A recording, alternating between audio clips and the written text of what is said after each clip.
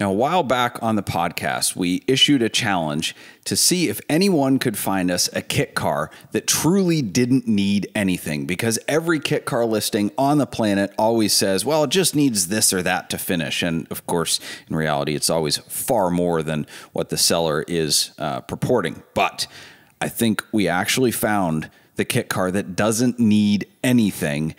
I don't believe it doesn't exist. It does exist. I almost bid on it. Did you really? I did. It was a Lamborghini kit car, and by golly, I was tempted. So just recently on Bring a Trailer, John Cena's BMW V12 powered Lamborghini Diablo VT Roadster replica sold, and it sold for a lot of money. Sold for $146,000, which is not too far off where some bad Diablos have almost not sold. That is what so many guys wish they could get for their kit cars. That's a real car. Yes. But in looking at this listing, it sparked kind of an interesting thought in my mind. And that is, are there kit cars that are better than the real actual car that they are faking, replicating? And looking through this listing, it is pretty amazing how well this car was built. Now, John Cena went through a lot of drama building this car. He went through, I think, 5 different mechanics that ripped him off or did not complete the job or were underqualified before he found somebody that could actually finish it, and spent hundreds of thousands of dollars building this replica. Probably started out as what he thought was a good idea, kind of like restoring a wooden boat or buying a historic project home or something like that. And obviously, anybody that can do math could have said, well, in that time for that money, you could have just bought a real Lamborghini. But he bought it early on in his career when he didn't have a ton of money and thought this would be the shortcut, which I think a lot of kit car people do. But if you look at the photos, the proportions are right. It's a custom tube frame. It has a V12 BMW engine out of a 1988 750 IL. So not a super powerful one, but it's still a BMW V12. And, let's be honest. I mean, McLaren F1 used a BMW V12, and they're not a kit car. So there's some engine swap heritage there. I mean, I'll allow it. It's a bit of a reach, but, Listen, it's not as much as a reach. It's not as much of a reach as the guy on social media that has one of those Porsche Centro DCO or whatever, the center seat 911s, yes. The conversions.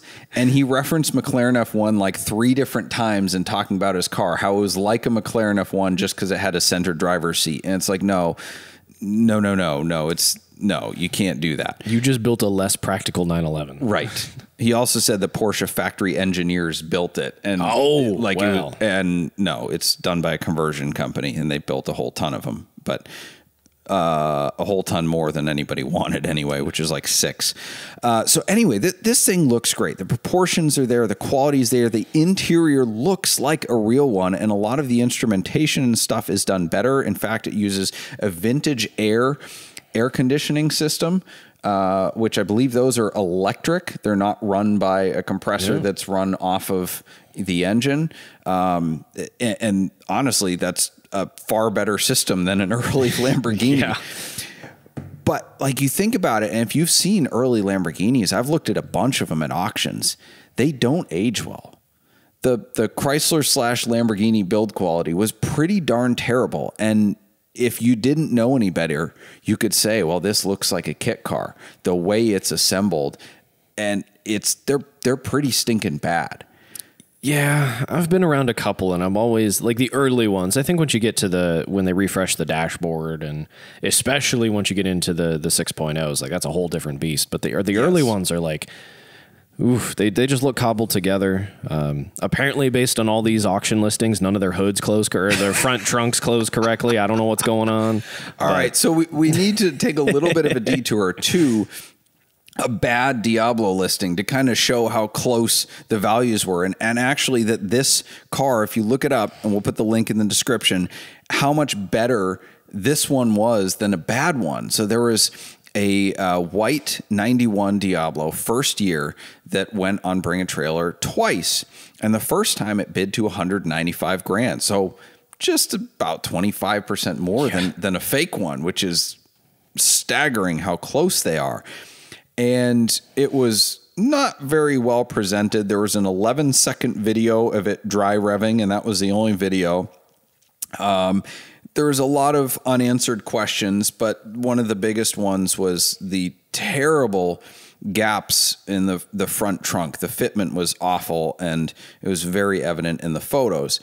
And the irony was that the seller, when trying to defend the hood fitment, pulled up pictures of other Diablo listings with similar issues, except one of them was a listing where the photographer didn't close the front trunk in the listing, which is one that we covered in the past and made fun of the listing for, like, how could you not do that? People are going to think the front trunk is all jacked up. And here that proved prophetically hilarious that this guy's now referencing that one to say, no, mine's fine. It's not jacked up. No, that one was left open. Yours is jacked up. So anyway, little side detour there on, how not to quite present a car. Although that car did get relisted, no reserve, and it sold for $235,000. So again, not even double what a fake one would go for. And if you look at different models in terms of the real to the fake, right? So if you look at a Cobra, like a Superformance Cobra, 100,000 plus or minus, a real Cobra, $1 million, $2 million, depending on the provenance. A 356 Speedster, right? You have the vintage recreations out of California, vintage Speedsters. I don't know what their new company name is. Used to be Vintage Speedsters. Anyway, those are 50 grand plus or minus on the used side. Or if you look at like the Beck 550 Spiders, same price, and real 550 Spiders are in the 7 figures. So, I mean, many multiples, factors of 10 between the fake one and the real one. And here this fake Diablo was so close to a real one. Is this a good analog, or not analog, but is this a good representation of the Lamborghini kit car world? No, it's not. Not at all. Although there is a company in England as well called Prova that builds Countach kit cars that are to an incredibly high standard. And I would almost consider one of those over a real one because they're going to be far more reliable. They typically use a small block V8. And they're 100 to 150 grand versus 300 to 500 grand for a lesser desirable Countach, up to $1 million for one of the primo ones. But I think it always comes back to you're still driving a fake, right? It's a better car. Can you get over the stigma?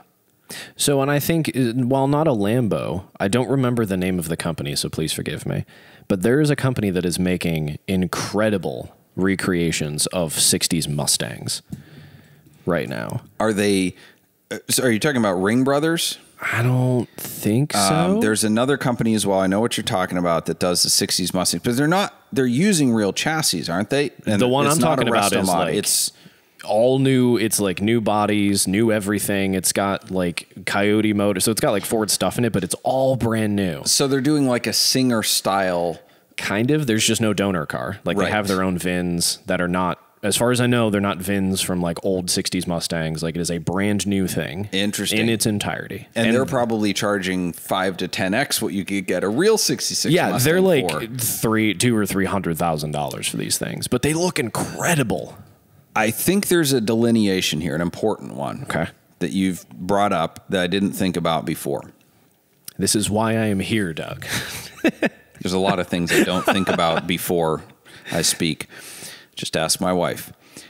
The resto mod, or kind of the Singer recreation, and not fad, but the trend of we're going to take an old car that people love, but that has a lot of weaknesses, and we're going to either use an original chassis or we're going to start from scratch.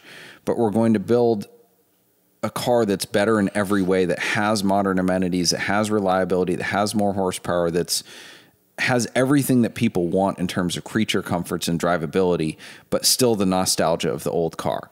And they're building $500,000, $1 million cars and appealing to the super rich who want to relive this experience of an old car without all the downsides of it. And then you just have fake kit cars that are trying to be almost as good as the real one for a lot less money, so people can have that experience without paying the tax for the badge, kind of like a fake Rolex. And yeah. The company is called Revology. Revology, that's right. That's what I was. It was really bugging me. Thank you. But on one side, you have your own status symbol because you say, I have a Singer, or I have a Revology, or I have a Ring Brothers. On the other side, is that a real one? No, it's a fake. It's a kit car. No matter how good it is, if somebody asks, is it a real one? You gotta say no. And then it's the explanation. It's like when somebody, it's like, oh, is that a stick? It's like, no. It's like, ugh. Yeah. So, but I do think there's something to be said for things like this. And in my head, I've always thought of like the Cobra recreations as a great way, if you really love that, to just buy something you can beat the crap out of. Yes. And enjoy. Yeah. Even though I would it's not fake. buy a real Cobra because nobody would ever assume that it was real. That's true, because most of them are fake. Difference, and most of them are fake. Like when I see one driving around and it's not like behind velvet rope or at Amelia or something, I'm like, that's fake. That guy's just having a good time. Yep. But I don't think less of them. But I think the Cobra is the only thing I feel that way about. True. That's so weird. 356, the speedsters and stuff. I don't. Well, if they got the silly hips, Yeah, they've that's added right. The wide body really ones are silly. That's right. Ones. But if you have a good one that looks original, it's every bit as what a 356 is. It's a tiny Volkswagen engine and a crap chassis. Like there's not much to 356s. They're not great cars. So like to build a fake one, like honestly, that chassis is what a lot of people used as basis for other kit cars. So it's like, well, anyway. All right. Speaking of kit cars, just to let you know, we haven't lost touch with our origins. We found a terrible kit car on Marketplace. This is, of course, a Lamborghini Countach kit car. And I love this because the opening picture is that of a real anniversary Countach, but with the text, quote, sample picture of car style, selling a replica project car of this car style. I love the English it's an odd way to say all of that. Replica is capitalized for some reason. It looks like the font is two different colors.